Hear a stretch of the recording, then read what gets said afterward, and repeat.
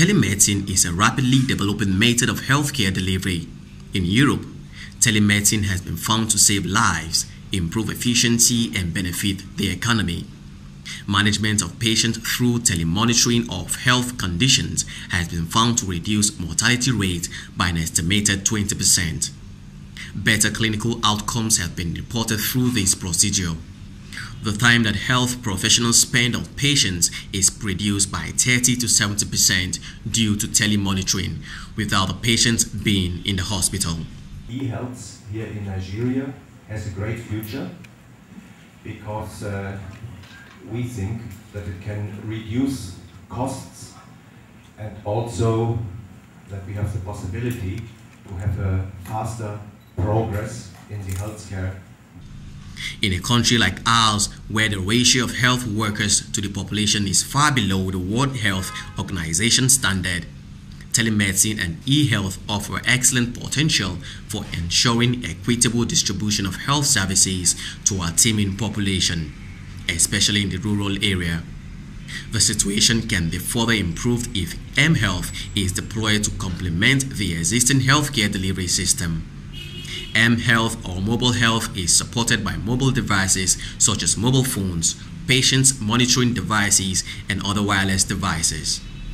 eHealth is useful in collecting community and clinical health data, delivery of healthcare information to practitioners, researchers, and patients. That is the beginning of what we are seeing here. We say we'll be able to communicate with India. India is not physically with us, but that is also telemedicine. And also e-medicine will help our people to be able to have access to quality and quality, you could say accessible, which I have said, healthcare service. And I think that would also improve the What we are saying here has been tried. We look at the situations of the lack of expertise that we have. For instance, let's talk about maternal health, maternal mortality rate. Now, how many doctors wants to be posted to the very remote areas? I can tell you none. How many NYC doctors are posted in the very remote areas? There are not many. But as rightly said by you, that 70% of the population lives there. That's a huge concern for the government. That is, government is reforming and is doing its best. It's come up with a program in order to make midwife nurses available in the rural areas. Even though you make the midwife nurses available, there's a skill level we have, okay? And also there's another skill level in terms of high-risk pregnancies that requires a specialty care. I don't think it's too much if you look at issues of power, issues of bandwidth, and say, okay, what if I can save life and get these patients, these pregnant women in the rural areas to access a gynecologist from anywhere outside the area by connecting them? It might not necessarily be a real time by the web conferencing, so that is for training. It could actually be a store for technology, like you send emails. Through mobile technologies, and this can be done both in decentralized clinics as well as in patients' homes. And so, there's this sort of move from very simple, basic interventions to much more complex uses of mobile technologies. Oh, I think I just picked the wrong colors for my slides.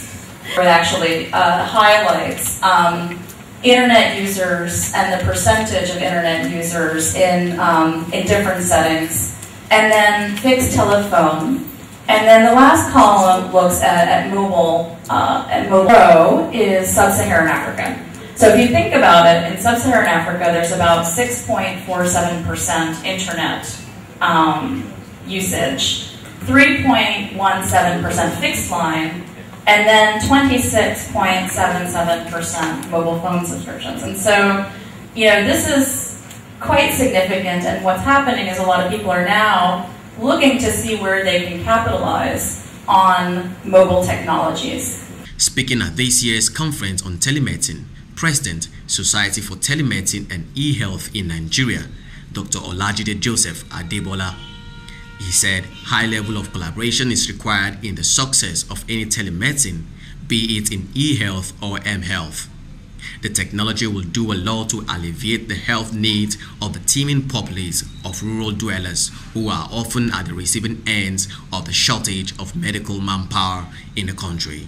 The whole thing, and Nigeria also has constraints of resources, that's economic resources, and technology makes a lot of services cost efficient.